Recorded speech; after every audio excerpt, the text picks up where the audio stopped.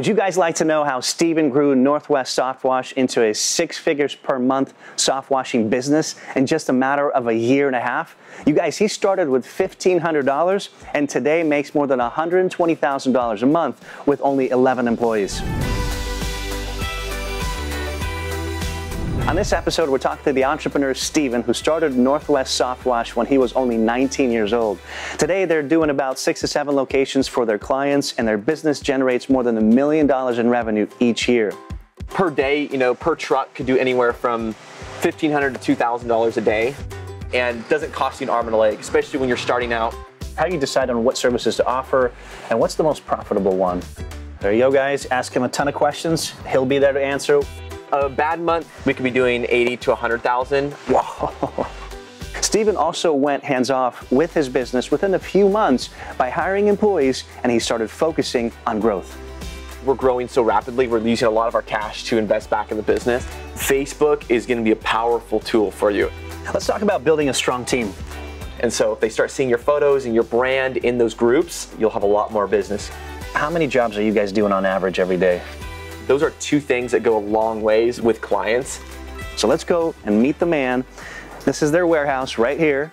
It's about 1,400 square feet. They've got a little office right here. So we're gonna knock on the door and see what they're up to. You Steven? Awesome. Paul? Steven, yes, good to meet you. Good to see you, man. Look forward to sharing your story. Let's do this, Looking guys. forward to it.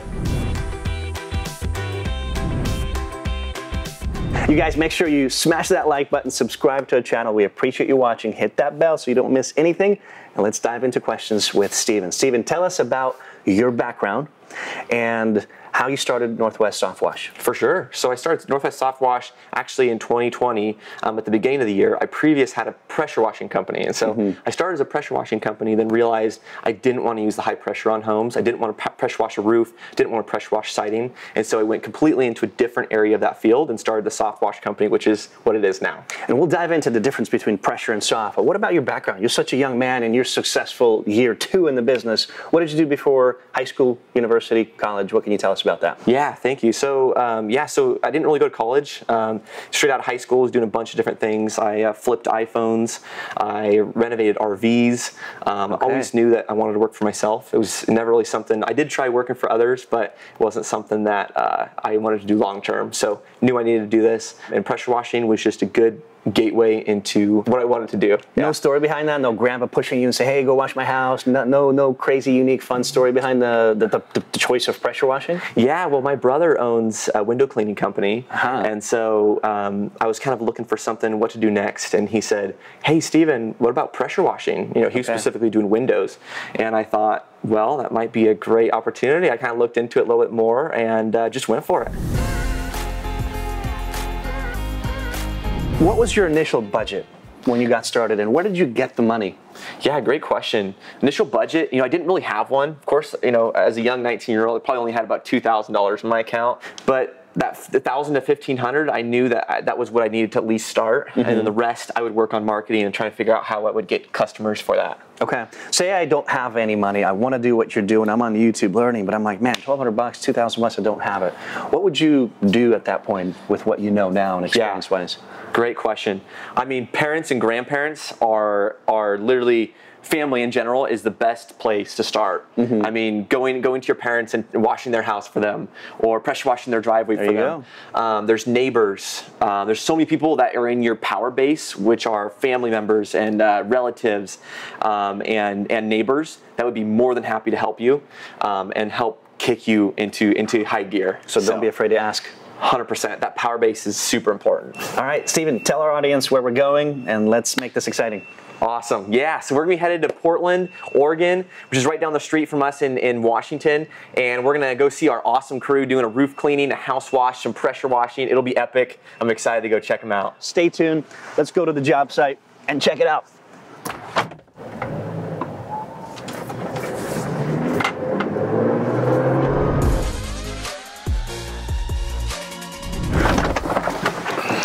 All right, you guys, we are in a pretty cool neighborhood in Portland here. Seems like we're surrounded by trees and everything. We're gonna go check out a job site with Steven here. We're gonna take a look at all their crew, all their equipment, their trucks, and really get down to the nitty and gritty. So let's go check it out. Awesome. Let's go. Let's do it. But as we're getting closer, let's talk about profit margins that you operate under, and what are the industry standards that you can share with us? Yeah, absolutely. So typically for roof clean business and soft wash business like us, profit margins would be anywhere from a 25% to 30% net profit, and that's just general terms. It depends on how, what your payroll is like, what your overhead is like. There's a lot of different things that affect that. Is that about where you're operating as well, or did you somehow find a way to increase that? Yeah, so we're right around 20-25% because we're growing so rapidly. We're using a lot of our cash to invest back in the business. However, 30% is usually a very good number to be at. So eventually, we would like to be in that range. Okay. Now, I know we keep talking about, the word pressure washing. Your business is called Soft Wash. Tell our audience what the difference is, what the benefits are, because you ultimately switched from pressure washing to soft washing. I'm clueless what that is. Tell us the difference. For sure. So pressure washing is the idea of using very high pressure when you're cleaning a driveway. But we switched to soft wash in 2020. And soft wash is the idea of using chemical and soap to clean the surface instead of high pressure. So we can spray it on there, it dissolves all the dirt, the algae, and then we rinse it with a low pressure that you can actually put your hand in front of. Wow. So it's a very different technique that utilizes low pressure. What made that switch for you? It's just it's really important that we aren't pressure washing siding, we aren't pressure washing roofs.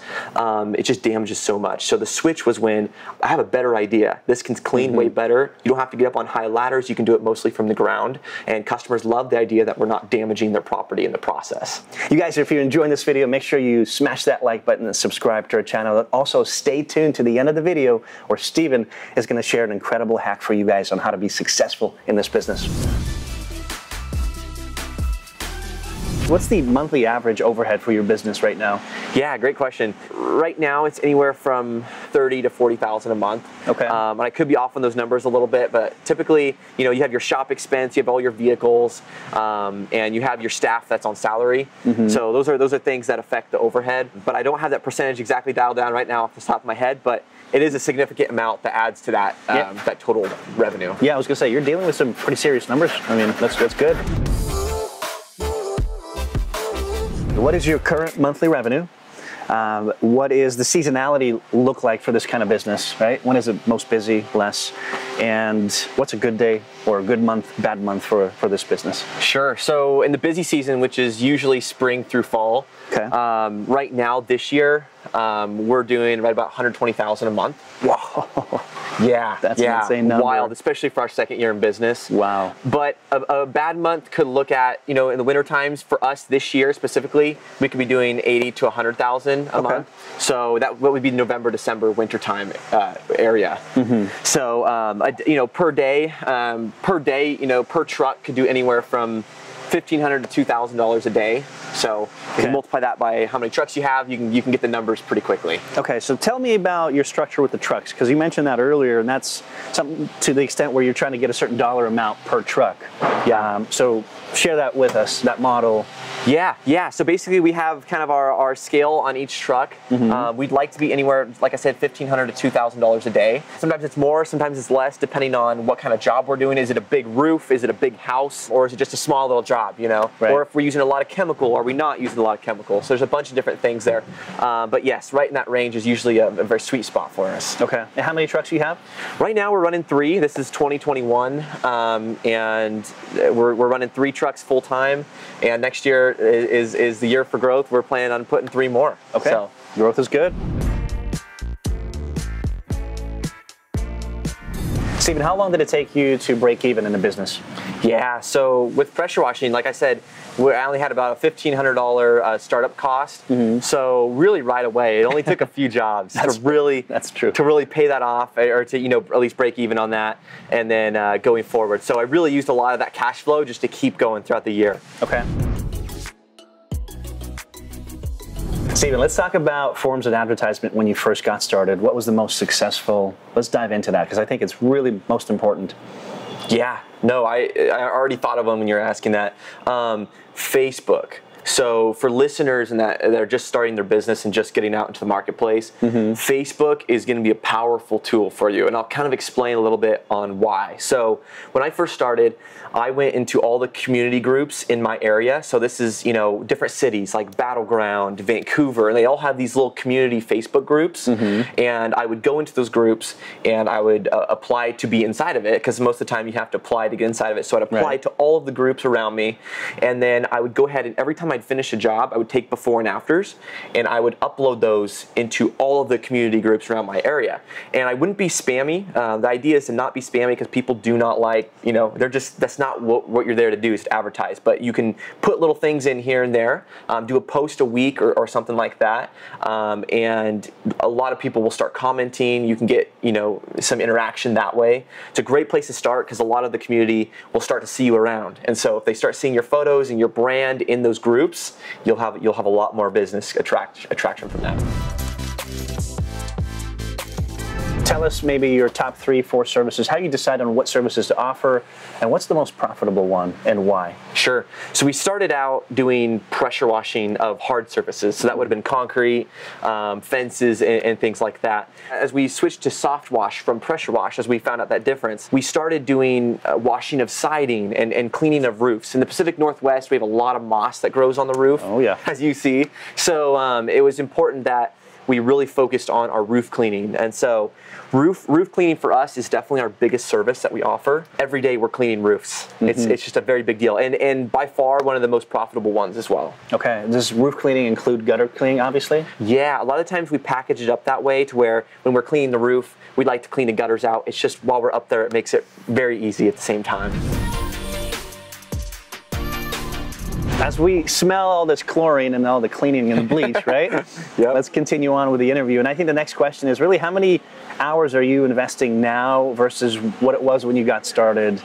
What's the expectation? What should we be putting in, and what does that look like? Yeah, that's a great question. When I first started, I put in a lot of hours. As you imagine, you're working the truck, you're doing all the estimates, you're following up with customers via email, you're calling people. Yeah, so in the very beginning, expect to put in 10-hour days, 10, 12-hour days. I mean, really the sky's the limit. How fast? What are your goals? Where do you want to get, right? And now I started structuring it to where I have team members that help on different things. I have an office staff. They take all the calls. They take all the emails. This is our service manager, Michael. He deals with the customer satisfaction, making sure the crews are where they should be and doing what they should be. So now it's structured just a little bit differently. For somebody starting out, what would your suggestion or advice be in terms of what services to offer, what to focus on, right? Instead of 20 different things, what would be your advice? Yeah, for someone just starting out, I know that I focused on just 1 or 2 easy services to at least get started. Get your feet wet. Figure out where you fit in this whole realm of business, services. Are you going to be doing house washing? Or what kind of equipment are you going to need for house washing, right? So it's really about starting small, getting your feet wet a little bit, start to understand how this business works, and then start looking at what else can I offer while I'm there, right? What else can I package up to make it a worthwhile experience for the customer? So my advice, start small, and then eventually, go from there and figure out what else you can clean. Any other form of advertisement besides Facebook that's really up top, or just Facebook for now? I really just went straight into Facebook. I mean, some Craigslist ads. If you can mess with Craigslist a little bit, there's some Craigslist ads that you can put in, and that also can do very well. But for just starting out, usually word of mouth, doing door knocking, that's super easy in your neighborhood. Facebook community groups, as well as getting with your relatives, having them share the word of you starting a business. It'll get you a long ways. Okay, now you are a walk-in advertisement as well. When did this t-shirt happen and this branding appear, and really who helped you? And I think that's a loaded question, so what can you offer our audience in terms of how you can help provide those resources to them? Yeah, for sure. Branding is going to be very important starting out. You want a clear, concise brand that people will remember, and it's a trust. It's a form of trust, right? So we decided to go with these shirts. They're chemical proof, so we don't have to worry about our chemical getting on here and staining it or anything like that. As far as designing, I will actually be commenting down below on go, our designer that we use, that designed our logo, designed our brand. It's very professional and doesn't cost you an arm and a leg, especially when you're starting out. You don't need a $10,000 logo, right? Okay. So I'm gonna be posting his information down below, so feel free to comment. I'll reply to that, and we'll be on our way. There you go, guys. Ask him a ton of questions. He'll be there to answer. We'll be there to answer as well. Steven, let's talk about your monthly advertising spend and what's giving you the best ROI.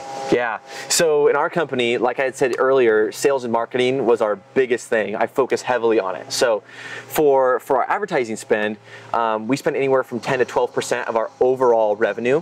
So right now that can look at, we're anywhere from $10,000 to $12,000 a month we spend on advertising. So that's, Facebook ads, Google ads, that's yard signs, that's direct mail.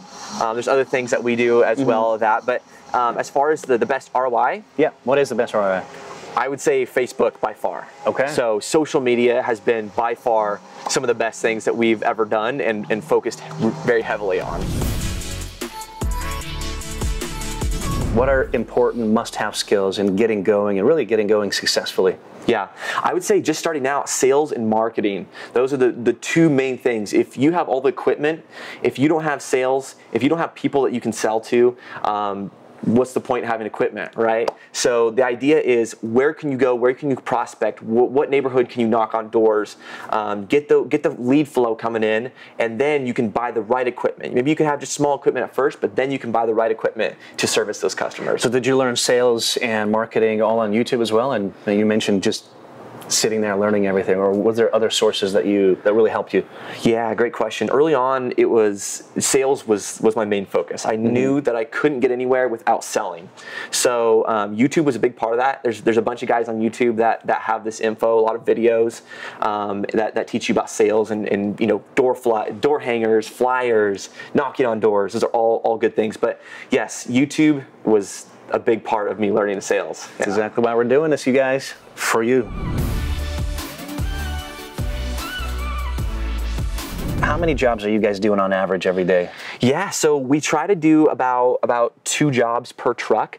So right now we have 3 trucks. That puts us at about 6 jobs a day. So is that pretty consistent during the busy times, or it's consistent. It could be a roof cleaning, then it could be a gutter cleaning. It all just depends. So the prices definitely fluctuate depending on a package that the customer chose. But Gotcha. We do definitely try for 2 jobs a day in a specific area. Let's talk about building a strong team. What can you share with us? What have you learned? And also, what do you look for when hiring new employees? Yeah, it's a great question. So building a team, it's tough. If it was easy, everyone would do it, right? That's why you see so many people just doing work by themselves. So what I look for when new team members are wanting to get hired here is their attitude. That's like one of the first things that I look for. Do they have a positive attitude? Do they want to grow as a person? Because I am willing to give them all the tools for success, but I need them to have a positive attitude and an attitude for growth. Pretty simple. Yes. Any tips or tricks about building a team other than having a positive attitude? Well, it's hard. What else? But leaders have to understand, business owners have to understand that when you have people working with you, you need to work for them. You need to lead up front. Give them something. Give them a leader that is worth working for, right? Worth being around. Someone who has big goals and dreams for you as well. So there's a lot of different things that kind of wrap up into that. Yep. But that's kind of the short version. Awesome. It sounds amazing. All right, Steven, what's important is must-have equipment for getting started in pressure washing businesses. Tell us what's must-have.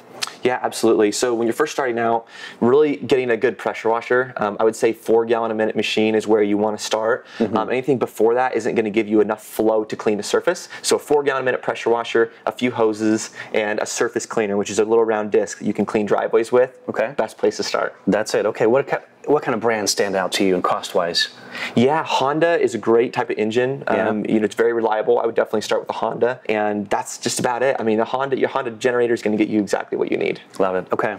Now, you mentioned, how much does that cost, by the way? Yeah, I mean, you can go on Craigslist, Facebook, and buy one for $500, $600 in your area. I know it's a lot, but it's part of that startup cost I talked about $1,000 to $1,500. Okay. Now, you talk about 4-gallon. I'm not, super savvy in the pressure washers, but how much PSI do you need? Is it a 1,500 PSI up to 3,000? What's the sweet range? Yeah, so for that 4 gallon a minute machine, typically it's right around 3,500 PSI, 3,000 PSI. You wouldn't really want to go any lower than 3,000 PSI for that. Got it. Gives you enough power and enough flow to clean that surface. Okay. As you step away from the business hands-on and you run it as an organization, right? How do you make sure the quality stays the same and continues to improve as you give it over to your employees? I mean, that's a really tricky question. Huge, yes, very, very tricky. I was doing a lot of the quality control. At the beginning of this year, I went ahead and hired our service manager, who's Michael, and he takes care of all the quality control. So now I can step away, focus on the business growth as an organization, and he really takes control of the service and to make sure that it's given at the highest quality possible. And so that really helps take me out of that position and puts someone better suited for that. In that position. So you step away, but another person obviously has to fill that role. Yes. And that's Mike. Yes, and it's beautiful, being able to delegate that to someone who is invested in making sure that's the best experience, and I can keep focusing as a business owner on the things that I need to focus on. Okay. Do you have any systems, tools that you also use that help you, get client feedback, fix some issues if so, and stuff like that? Totally. So when the crew goes out to do a job, they have a customer service checklist. We call it a personal home report. And so they go through and they have to check off on every item that they did to make sure it's clean, make sure things were cleaned up correctly, and that is eventually given to the customer, and then the other portion of it is filed in our end as a company. So we're able to see, okay, was a job completed? If we have a complaint, we can go back there to that checklist and make sure it was completed and completed properly. Okay, awesome. Okay, let's talk about what your monthly overhead is specifically. Break it down for us. What's the most expensive, cost for that?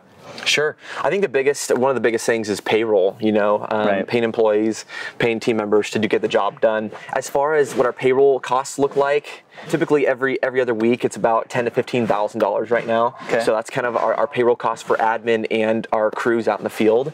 Our hourlies for the employees. Yeah, what are you paying them? Yeah, so for assistant technician, it's $18 an hour currently, and for a lead technician, it's $20 an hour. So the lead gets a little bit more as he's in that position of leadership for the truck.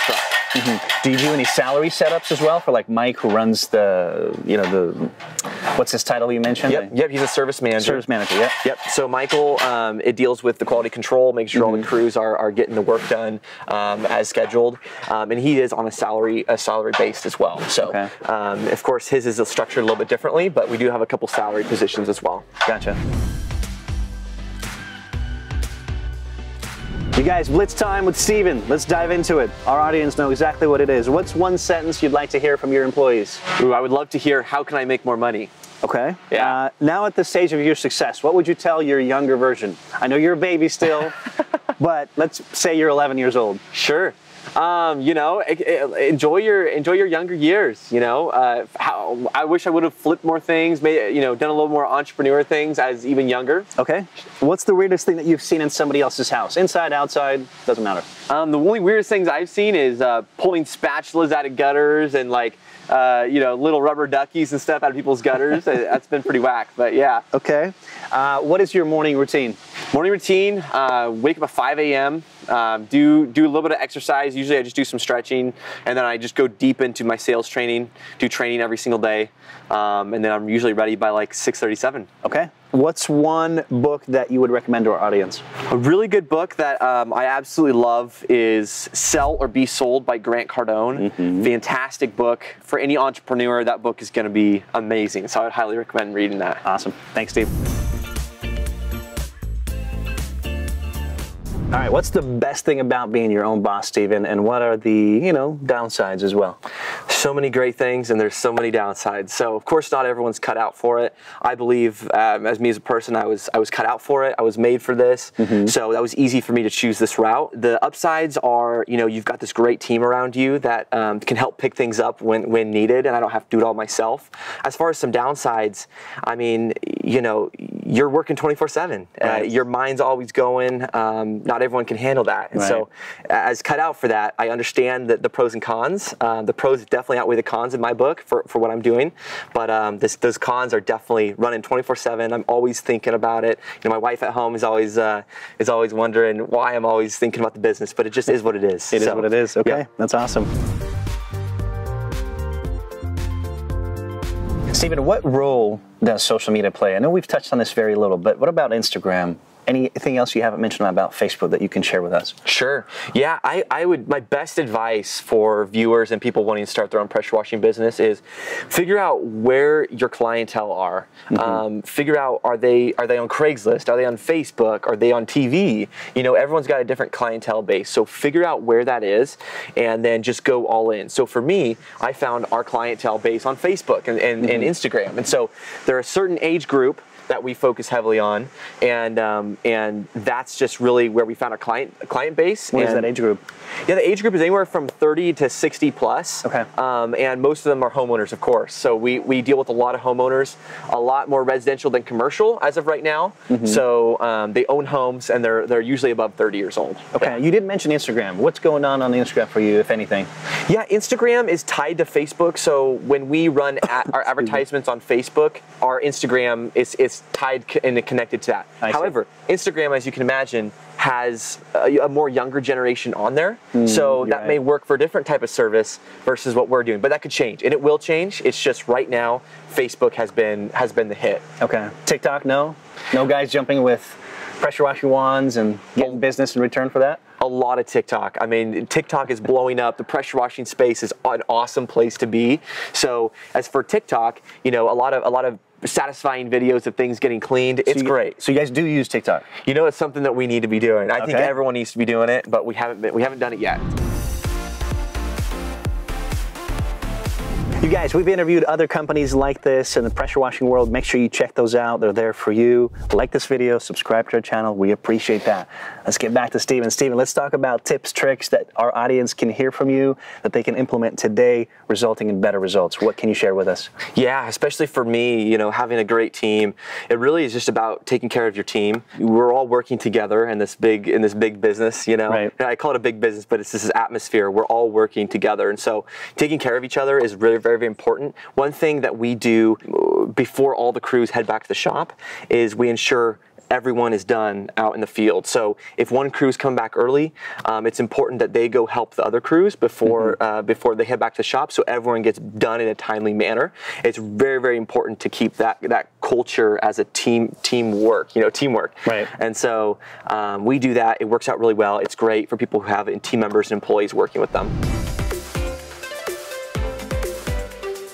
Stephen, tell us a little bit more specific. Like, think of specific mistakes that you feel like you've made that you could have done different with what you know now. Yeah, for sure. I think a big one was not having the apparel when I would go knock on doors to ask for business, or when I would show up to a job to complete. I didn't have my logo on my shirt.